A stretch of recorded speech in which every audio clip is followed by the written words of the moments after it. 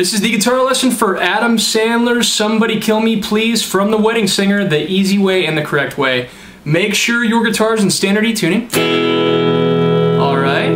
The song starts off right before he starts talking, and he basically just strums through an E major chord. And then up strums through it and mutes it really fast. So watch this. Okay? And then the song starts off, and there's two parts you gotta know, okay? There's the verse, which is this. And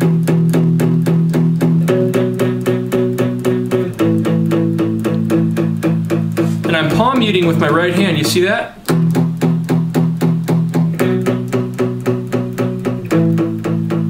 Alright, so this part of the hand is touching the strings and muting the strings so that it produces that plucking kind of sound, okay?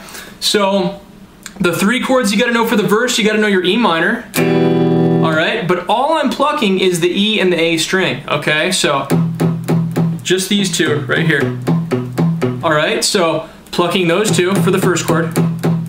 Alright, now you make a B power chord, which is right here, and you're going to pluck the A and the D string for the second chord, alright? And now the third chord is you make an A by just barring your pointer finger over the second fret on the D, G, B, and it doesn't really matter, you can also bar that E right there too. But you're making an A, and you're going to be plucking the A and the D string again, just like you did with B. Alright? So with those three chords, you have this.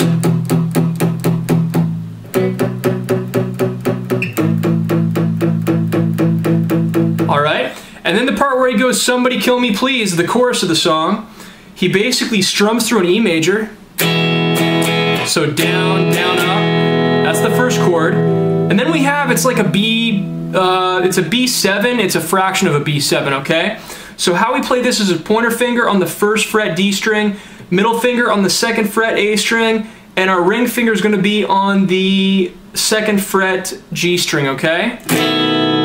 Alright? And we strum all the way through, okay? We don't actually pluck this E chord right, or this E string right here. We strum these 5 strings, A all the way through. Alright?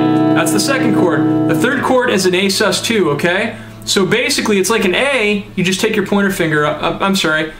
How I play it is I make an E minor, and I move them down 1 string, okay? So my middle finger is going to be on the second fret D string, and my ring finger is going to be on the second fret G string.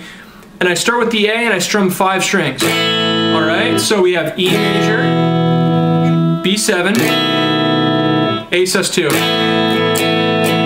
Somebody kill me, please. I'm on my knees. You get the idea, okay? So, E major, B7, A sus2.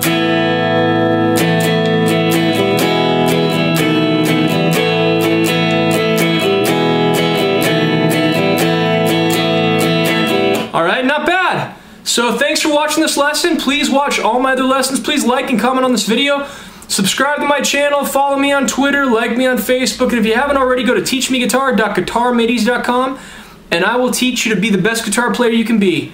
Alright guys, see you in the next guitar lesson. Thanks.